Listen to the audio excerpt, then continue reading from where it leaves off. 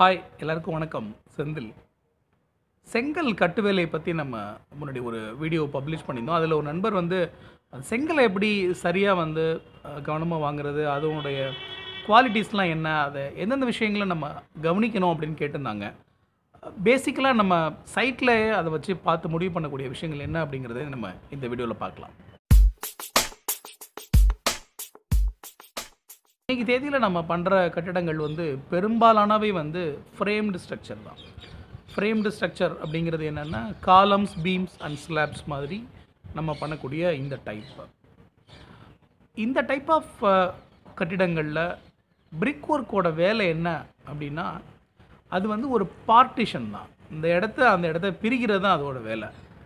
பெரும்பாலும் பில்டிங்கோட லோடு எல்லாமே ஸ்லாபோட லோடு அப்படியே டோட்டலாக நம்ம காலம் வழியாக ட்ரான்ஸ்ஃபர் ஆகி பூமிக்கு போயிடுது. நேரடியாக செங்கல் கட்டு வேலைக்கு எந்த லோடும் இறங்குறது இல்லை.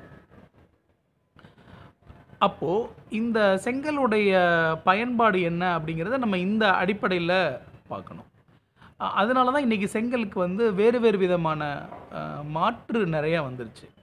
உள்ளே கூட நம்ம 4 ரேஞ்ச் பிரிக் ஒர்க் பண்ணுற இடத்துல கூட ட்ரை வால் யூஸ் பண்ணலாம் அப்படின்னு சொல்லிட்டு ரொம்ப திக்னஸ் கம்மியான, வெயிட்டு கம்மியான விதவிதமான பொருட்கள் பயன்படுத்துறதுக்கான வாய்ப்புகள் நிறைய வந்துருச்சு. ஓகே, இப்போ நம்ம கன்வென்ஷனலாக நம்ம பயன்படுத்தக்கூடிய செங்கலை பற்றி பார்க்கலாம். செங்கல் பார்வைக்கு பார்க்கும்போது எல்லா செங்கலும் ஒரே மாதிரி கலரில் இருக்கணும். ஒரு பேட்ச் வருது அப்படின்னா அதில் இருக்கிறது எல்லாம் அந்த கலர் ஒரே மாதிரி இருக்கணும்.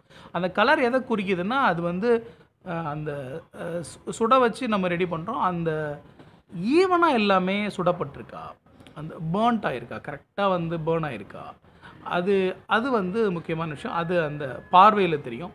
அப்புறம் செங்கலுடைய அளவு, அந்த நீளம், அகலம், உயரம், இது எல்லாமே எல்லா கல்லும் ஒரே மாதிரி இருக்கா. ஏன்னா ஒரு அந்த சைஸ் மோல்டுக்கு தகுந்த மாதிரி ஒவ்வொரு இடத்துலையும் சின்ன சின்ன டிஃப்ரென்ஸோடு வரும். பட் நமக்கு வர பேட்சில் இருக்கிறது எல்லாமே ஒரே மாதிரி அளவோடு இருக்கா அப்படின்னு பார்க்கணும். அப்புறம் இந்த எட்ஜஸ்லாம் பெரும்பாலும் உடையாமல் இருக்கிறது நல்லது.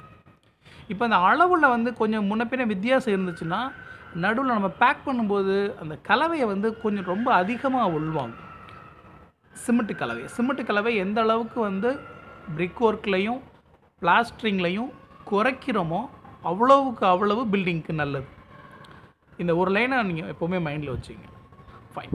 அப்புறம் இந்த அது நீர் உறிஞ்சக்கூடிய தன்மை. இந்த செங்கல் என்ன பண்ணணும், அதோட டோட்டல் வெயிட் எவ்வளவோ அந்த வெயிட் மாதிரி ஒரு 20% வரைக்கும் அதிகபட்சம் அது தண்ணி உறிஞ்சலாம்.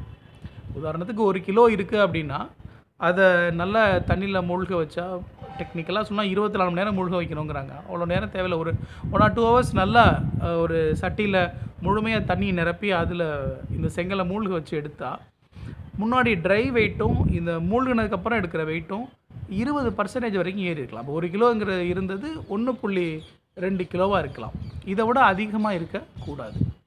எப்போ அதிகமாக இருக்கும் அப்படின்னா, அந்த செங்கல் உள்ளே போர்ஸ் அதிகமாக இருந்தால், உள்ளே துளைகள் அதிகமாக இருந்தால் அதோட வெயிட்டை அது அதிகமாக கெயின் பண்ணும். அதை எப்படி நம்ம செக் பண்ணலாம்னா, இந்த வெயிட் மாதிரி பண்ணாமல் கூட எளிமையாக நம்ம செங்கலை உடச்சி கூட பார்த்தாலே உள்ளே ஈவனாக இருக்குதா, அந்த கிரைன்ஸ்லாம், அந்த பொருள்லாம் சரியாக இருக்குதா, அந்த நம்ம உடச்சி பார்க்கும்போதே துளைகள் இல்லாமல் இருக்கா அப்படிங்கிறத பார்த்தாலே நம்ம எளிமையாக கண்டுபிடிச்சிட முடியும்.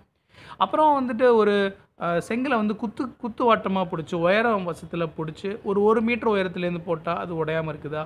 அப்புறம் தண்ணியில் நினச்சதுக்கப்புறம் நம்ம படுக்க வசமாக ஒரு 2 அடி உயரத்துலேருந்து போட்டால் உடையாமல் இருக்குதா. இந்த மாதிரி சின்ன சின்ன டெஸ்ட்லாம் நம்ம சைட்டில் பண்ணி பார்த்துக்கலாம். பெரும்பாலும் இந்த செங்கல் இது எல்லாத்துலேயுமே த்ரூ ஆகிடும். இப்போ நமக்கு சப்போஸ் ரொம்ப டவுட்டாக இருக்குது அப்படின்னா, இதை நம்ம லேபில் கொடுத்து கூட, மெட்டீரியல் டெஸ்டிங் லேப்ஸில் கொடுத்து கூட இதனுடைய ஸ்ட்ரென்த்து சரியாக இருக்கா அப்படிங்கிறதையும் நம்ம டெஸ்ட்டு மாதிரி எடுத்து ரிப்போர்ட் வாங்கிக்கலாம். டெஸ்ட் கொடுத்து ரிப்போர்ட் வாங்கிக்கலாம், செக் பண்ணிக்கலாம். இதெல்லாம் ரொம்ப பேசிக்கான அடிப்படையான விஷயங்கள்.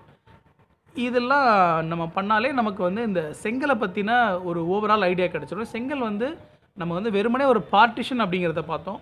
அந்த நோக்கத்தில் அதை பார்த்துட்டு அதுக்கு என்னென்ன மாற்று இருக்குது, வேறு ஏதாவது பண்ண முடியுமா அப்படிங்கிறதையும் நம்ம யோசிக்கிறது நல்லது. Okay, thank you.